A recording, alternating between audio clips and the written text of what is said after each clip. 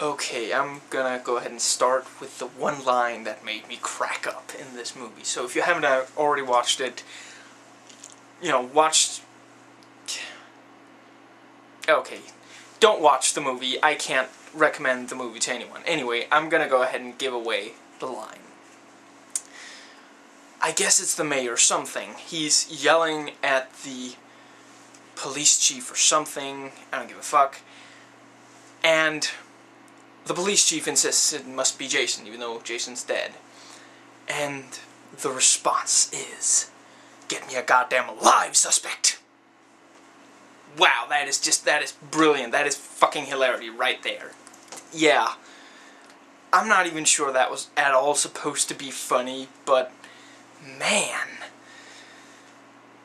At first, or early on in this, I thought that they were going to be, like, dropping red herrings. You know, the ugly motherfucker that, works for the two rednecks that I will be getting back to.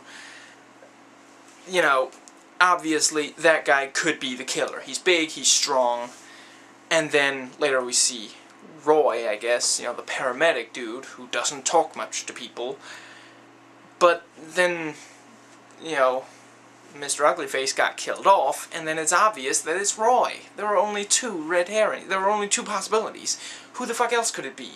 If they were gonna do that kind of thing, they should have had one of them appear near the end, still alive, and then we think, uh-oh, is that actually the one, or, But no, instead, it's just that.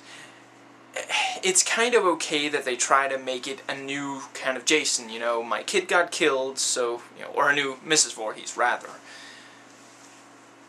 But then they kill off Roy at the end, and then I guess, Tommy was now supposed to be the new killer, but they didn't follow up on that. Yeah. Making this entire movie utterly fucking pointless. The rednecks. God, I hated them.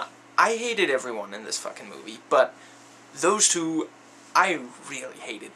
They keep introducing these utterly obnoxious characters in this particular movie, really. In the others, it's like one character who's obnoxious and who doesn't die until the end. But in this one, the obnoxious characters just keep on coming. We're relieved when they die, and the ones that don't die immediately, we're just hoping will die soon before we have to be subjected to much more of them. Did anybody else notice how no one's actions made sense in this movie?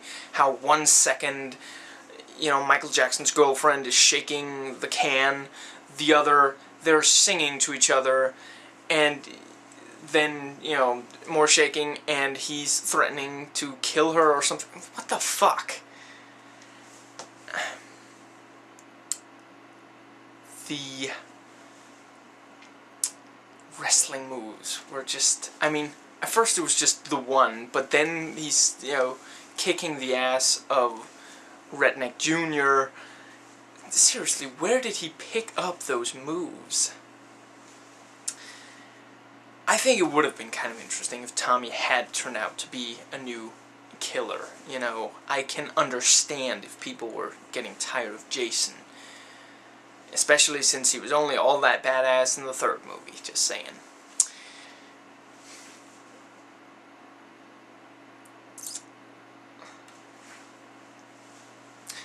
Jason also wasn't really, or, faux Jason, imposter Jason, Roy, really wasn't that badass in this. He really wasn't that intimidating, when you saw him.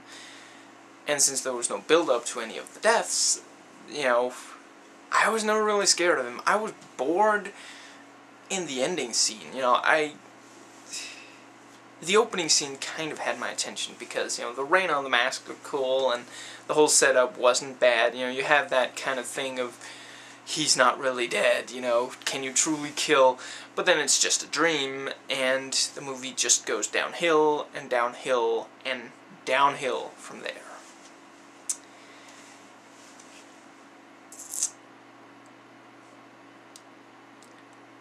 The many hallucinations, I don't know, I guess it wouldn't have been utterly pointless if Tommy had turned out to be,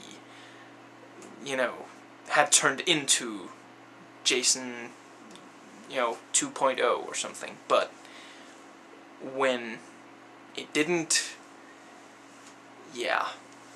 And now Tommy is basically completely useless of a character in the movie, because all he does is show up at the place.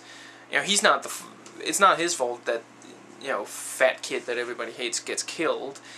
So he just shows up at the place, and then at the end, I think he chops off Roy's hand, and that's it, That's all he does in the entire movie. You could cut him entirely out of the movie, and it'd still be, there just wouldn't be a connection to the movie just prior to it, but that would be it.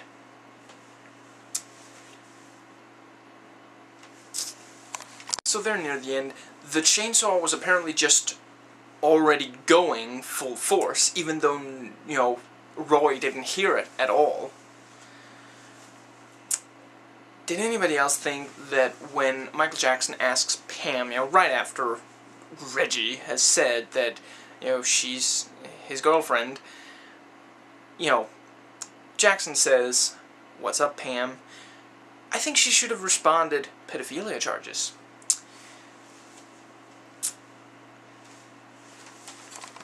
When Roy is standing over Pam, I think it is, how the hell could he not, get her killed in time before Reggie drove into him with the little truck thing?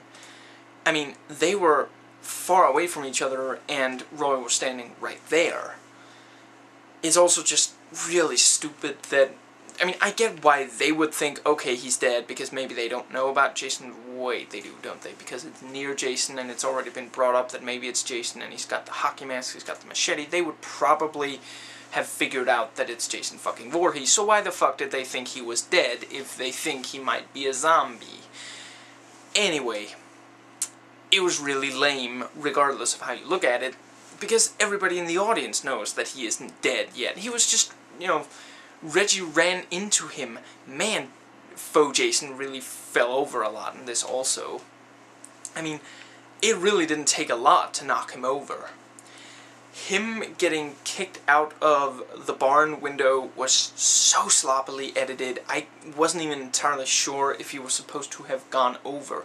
I get that they didn't want to show him fall, flying through the air, because he wasn't landing on the spikes yet, but still, it was really hideously edited together. Anyway, I think that is everything for this movie. So, this has been Attack of the Sequels on Friday the 13th, Part 5, A New Beginning. I hope you enjoyed it. I'll see you next time.